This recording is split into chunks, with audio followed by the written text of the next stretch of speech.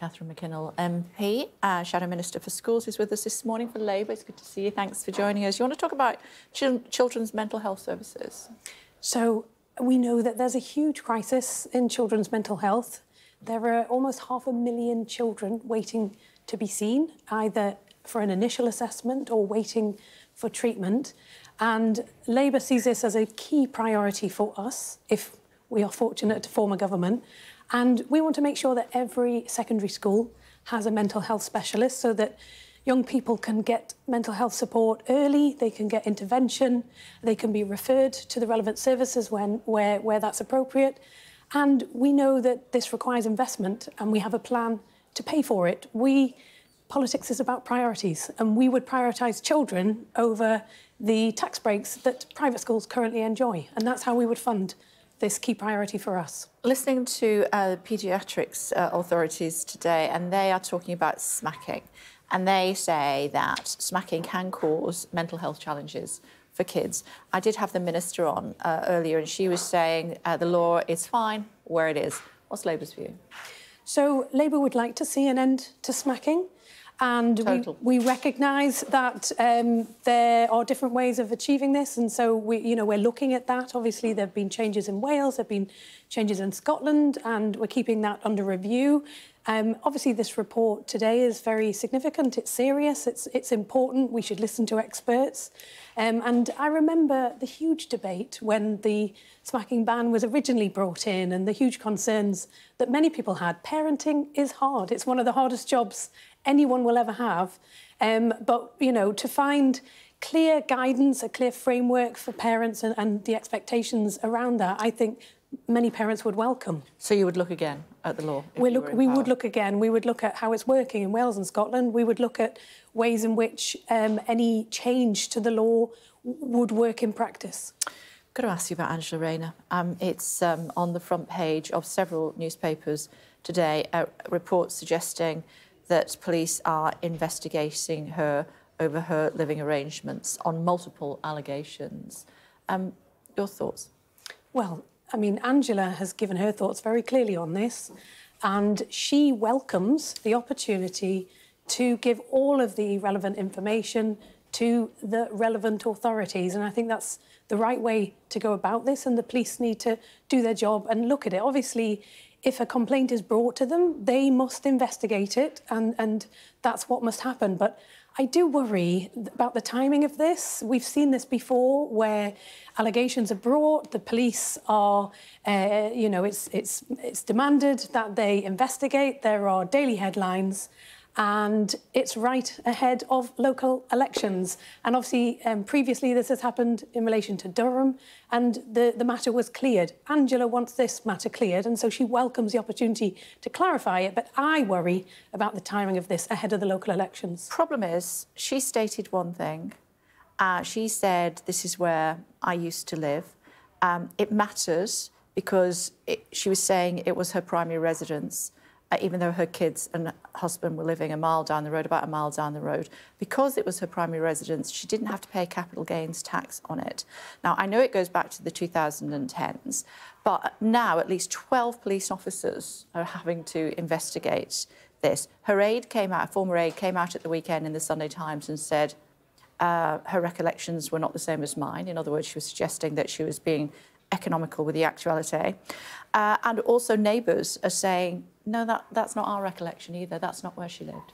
Look, I don't know the details of Angela's personal life arrangements and tax affairs prior to when she was elected, which is when this is relevant to, nor even does now. Does it matter whether it was before she was elected or not, though, does it really? But these are matters for the police to look at, and it's right that they do their job. And Angela has welcomed it, and I think that's really important. She wants to be able to clarify these matters with the relevant authorities, give them all the information they need. Obviously, she took legal advice. She said that clearly, that she has been told she's done nothing wrong, but she welcomes the opportunity to clarify that with the relevant police, HMRC, authorities that can make these decisions. But here's the thing that puzzles me. The former top lawyer in the land, the Director of Public Prosecutions, is now her boss, and yet he has purposefully said, don't show me any of the paperwork, I don't want to see it. That's surely foolhardy. Look, I think this matter needs to be decided by the relevant authorities, which, you know, as you said, he's former Director of Public Prosecutions. His current role is, you know, is very focused on serving the country as leader of the Labour Party and aspiring to be in government and turn the disastrous economic and personal circumstances that we know so many people in this country face around. That's the priority for the Labour Party, for the leadership. And obviously, you know, Angela needs to resolve these matters with the police, and that's the right place for this now to be focused. And the police need to do their job. Yeah, but he's the former top lawyer in the land. Why is he not looking at this paperwork and saying, yeah, it's fine?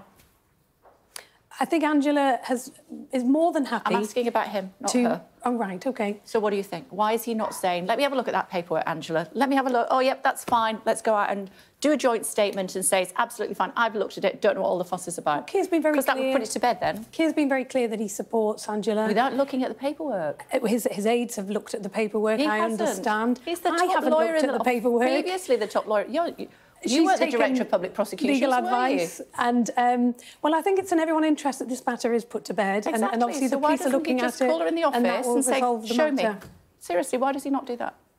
Well, I mean, in terms of what the processes are and how these things are looked at, obviously we have processes within the party where that's relevant to party operations. We work really hard to turn our party around and make sure that it has robust processes in place, that these matters are dealt with. But these are very personal matters for Angela in terms of her financial arrangements, in terms of her family arrangements, and their issues that she is more than happy to liaise with the police. She said herself, she wants, this is a process she welcomes. She wants to clarify these matters with the relevant authorities, and the relevant authorities are the police and HMRC, and she's taken legal advice as appropriate, and that's how she wants this matter to be dealt with.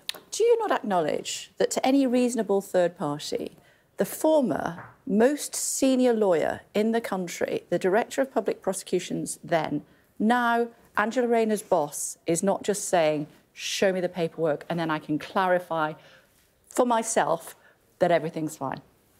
Look, I mean, Keir Starmer... Do you acknowledge that to a third party that might seem a little bit irrational? In terms of the processes in place, that's not something I'm party to. No, I'm not asking you that. I'm asking you, as a third party looking in, you've got the former top lawyer in the country who could literally just look at that paperwork and say, yeah, that's fine. And yet he chooses to distance himself. You can see why that might cause some anxiety to a third party. Look, Angela's taken legal advice, which was about him, not I her. Know, which is the right thing to do. He is. He has said very clearly, but he's not acting in the capacity of a lawyer. He's acting in the capacity as leader of the Labour Party, leader of the opposition. He's got a legal brain, and a leader that's hoping to take us into government at the next election. This is not going to go away. And he has allowed the process to take place in that Angela's taken legal advice. She is now corresponding with the police. She's corresponding with HMRC where necessary, and the appropriate authorities will make these decisions. It's not a decision for Keir Starmer to take in terms of what the facts of the matter are. I'd seek his advice if he was my boss. Would you not? It's not a situation that I'm in. So you're representing Labour today, so that's why I'm asking you. Would you not, in Angela Rayner's position, seek legal advice from a bloke who's quite clearly a top-notch lawyer? No, I have to be very clear, actually, that, you know, I'm a lawyer by background. It's what I did prior to entering Parliament. And I have many people, constituents, for example, that come to me that they would like legal advice. And these things need to be done in the appropriate way. You know, it's not for me to give. I act in the capacity as a member of Parliament now, not as a lawyer, certainly not a legal advisor to my constituents. And I think Keir wants to follow the appropriate processes, and so does Angela. And I think that's key. It's right that these things are done in the right way with the correct people making decisions. And she's taken independent legal advice. She's now corresponding with the police. She's more than happy to provide any information that's necessary. And, you know, I honestly think the focus on this at a time when there are so many issues affecting families and households You guys did up it and with down the Nadeem country. Zahawi. And that is what Keir is focused on, and that's the right focus for him as leader of the Labour Party. That's our job. We're here to hold the government to account, and we're here to fight really hard for the people that we represent and to form a government. Yeah, let me tell you for free, it's not going to go away until he says something. But let's wait and see. It's great to see you. Thanks for taking the time to join us on the programme.